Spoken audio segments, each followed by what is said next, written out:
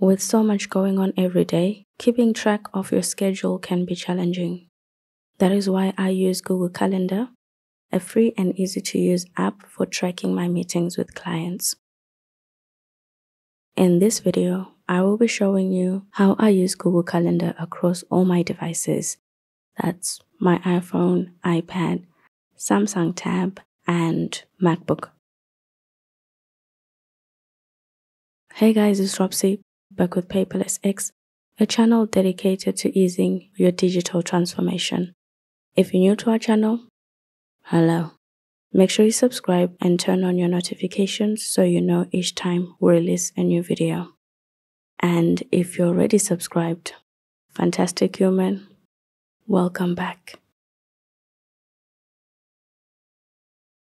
Almost everyone has a Google account, and most clients naturally just prefer using Google Calendar.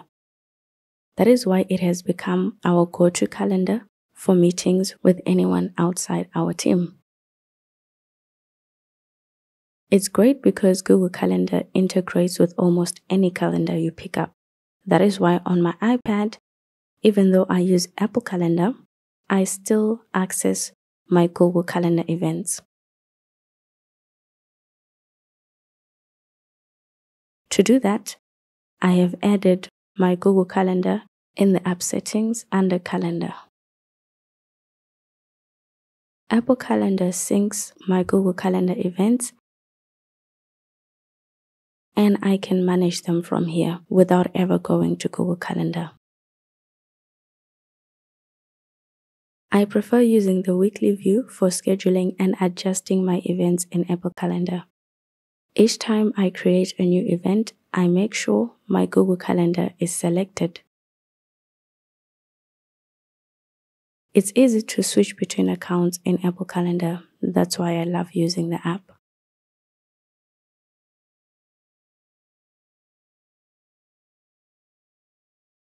I have set my default calendar in settings to my Google account. That way, even when I forget to select the right account, all my new events automatically go to my Google Calendar. New meetings that I add here in Apple Calendar appear in Google Calendar instantly. As you will see, all my Google Calendar events are green, not just on my iPad, but across all my devices that I will be showing you. That's because I don't only use Google Calendar. Internally, our creative team uses Apple Calendar to plan our creative calendar.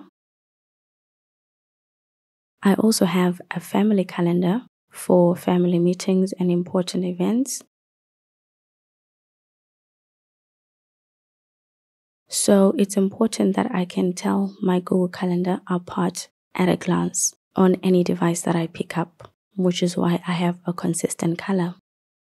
Given my setup, it didn't make sense for me to use the Google Calendar app, but I have it on my iPad just to study it for you guys.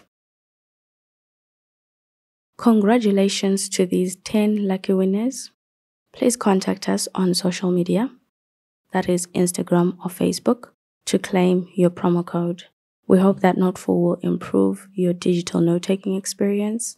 And if you don't know where to begin, we have an ongoing course for Noteful on our other channel, Paperless Humans. And thank you very much to everyone who participated. My iPhone setup is similar to what I have on the iPad, but it means I can access my schedule on the go. I have added my Google account so I don't miss any important events when I'm away from the desk. I can also make any arrangements if I need to, without having to do it when I get back to the office. And as I already mentioned, my Google Calendar events are green. Subconsciously now, I associate green on my calendar with client meetings, naturally. I've also set my default calendar to my Google account. As a general rule, if I must create an event or a meeting on the go, It's usually for a client because my family and team usually know I don't have a lot of pressure from them to create events on the go. So that's 2 of my devices set up and syncing. On the Samsung Galaxy Tab S Ultra, this name is a mouthful. I love using the native app. That's another general rule I use.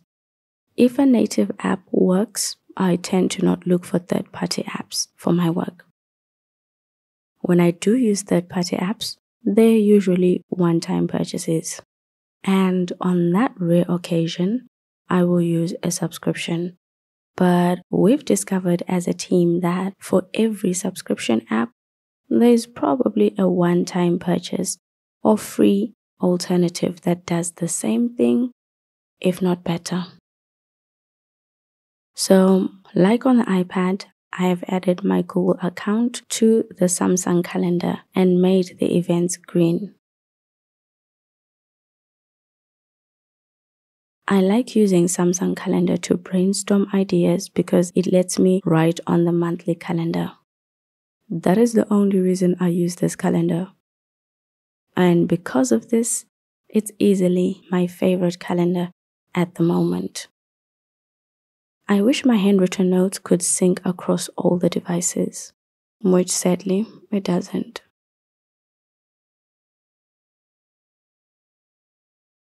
There is no native app for Google Calendar on macOS, which is why I use the web app instead.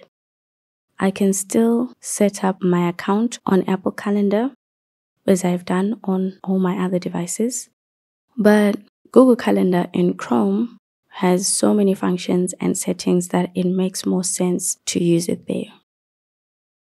To quickly demonstrate how the setup works, let me add an event on my MacBook and then show it and modify it on all the devices I have shown you.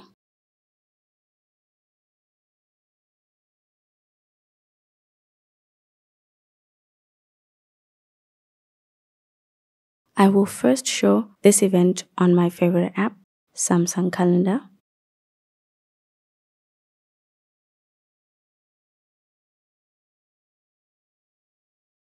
Here I will add a small handwritten comment that will not show on all my devices, sadly.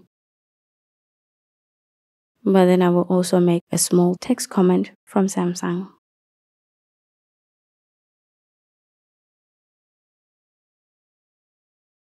Now let's go to my iPhone. You can see the comment I've made on my Galaxy tab. Let me add an iPhone comment and update the event, then see the changes on the iPad.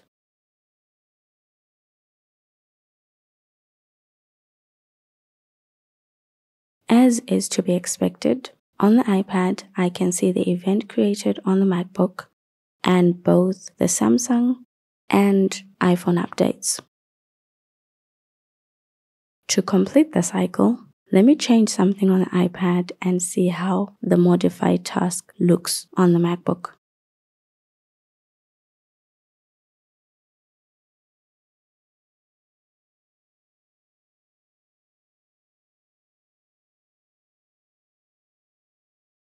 And le cycle est complet.